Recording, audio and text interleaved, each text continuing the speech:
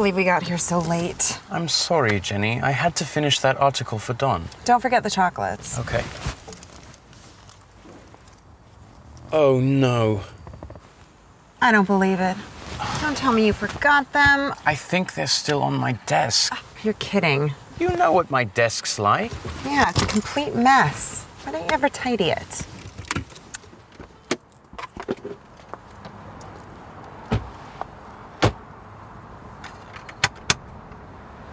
We could go and buy some more.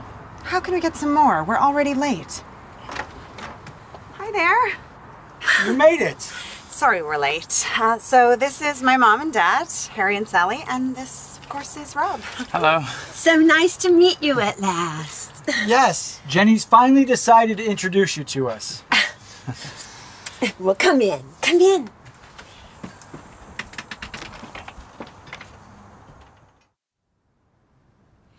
Mom, I'm really sorry. We bought you some chocolates, but we left them at the office. Oh, what a pity. But never mind. Yeah, don't worry about it. We know what a busy young woman you are. And your mom has made way too much food for this evening anyway. Oh, Harry. But I also have some good news. Really?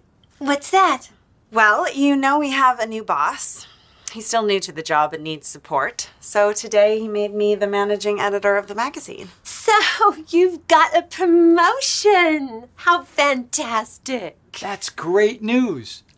Hey, does that mean Jenny's gonna be your boss, Rob?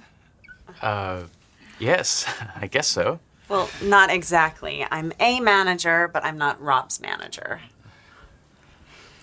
Let's go and have dinner. What a great idea.